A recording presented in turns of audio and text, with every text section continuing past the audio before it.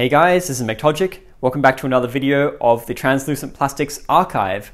This is a playlist where I'm going to be showing off my collection of late 90s and early 2000s translucent plastic products. Now this one that I'm showing today is one that you probably already know.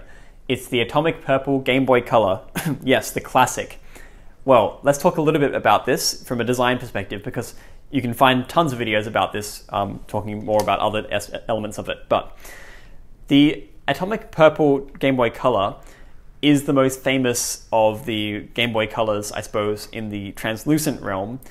You can see that it's got a really beautiful finish. It's quite transparent. It's a lot more transparent than some of the other products we talk about here.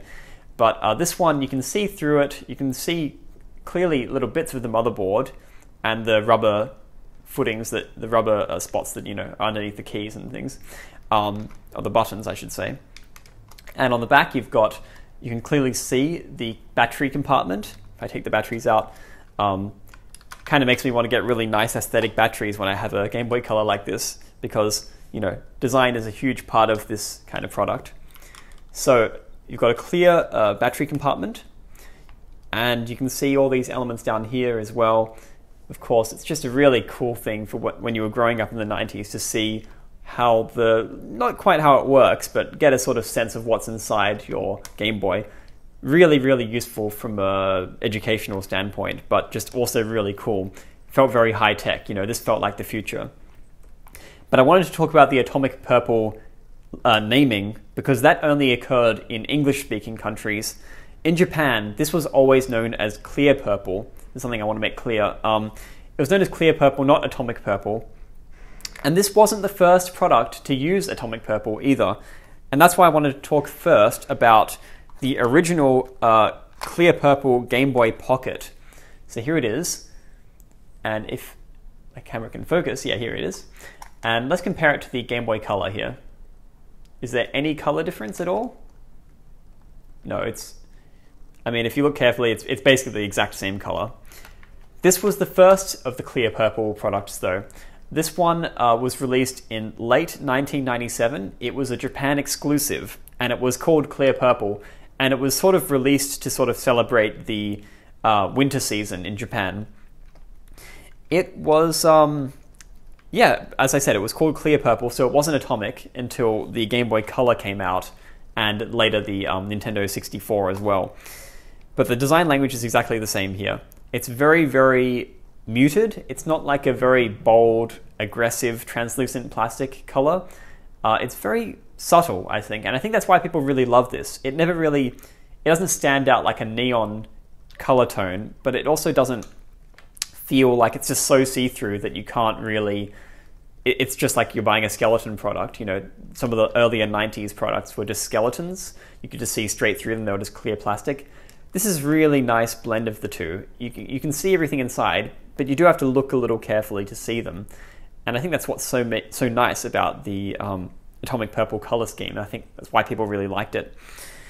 Of course, the Game Boy Pocket also was released around the same time as the Game Boy Camera. And here we go. So here's one of the Game Boy Camera in Atomic Purple as well. But because this was, again, only a Japanese exclusive, there was no Clear Purple Game Boy Camera. This is a Japanese one, and of course in Japan they called it the Pocket Camera. But it's a perfect color match to the Game Boy Pocket. So I think a lot of you love when you have a color matched accessory. It really just adds to the whole feel. It almost feels like this was meant to be a camera in the first place. And of course the Pocket Camera swivels back and forth. There's no translucent element to the top part here. This is the same as just the rest of them, which is a little bit beige and of course may start to yellow over time. But the overall design is really nice. You can see inside the camera as well. Get a little sense for how it works. Maybe not. Maybe you don't know what the heck any of this is. But there it is. And of course the Pocket Camera can be used with the Game Boy Color as well. Just fine like that. But it's in Japanese. All the text inside this one is in Japanese, of course. But just letting you know that did exist. So here you are, the Game Boy Pocket and the Game Boy Color in Atomic Purple. A few other notes just in terms of aesthetics, which I think are just worth talking about.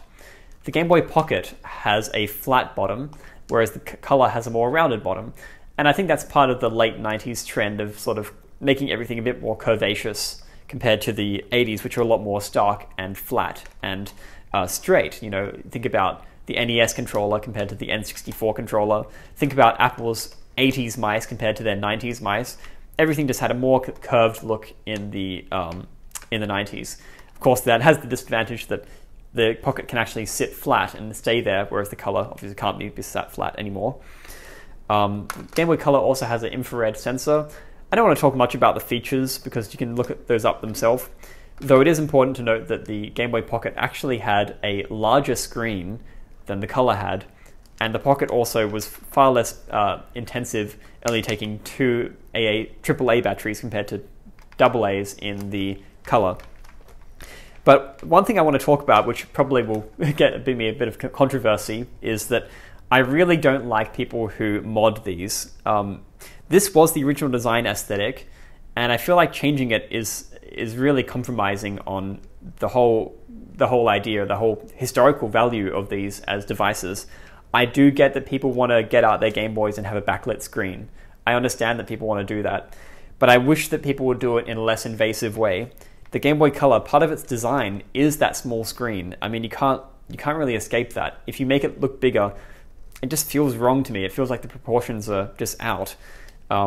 It really means a lot if you just try and keep things minimal, and just if you want to add a bit of backlighting, then sure, but keep it to be not invasive. Don't try and ruin the whole product and change the look of it just so you can enjoy your Game Boy a bit more. If you want to do that, then do it to a trashed Game Boy, but not to one that deserves to be put on a shelf, in a collection.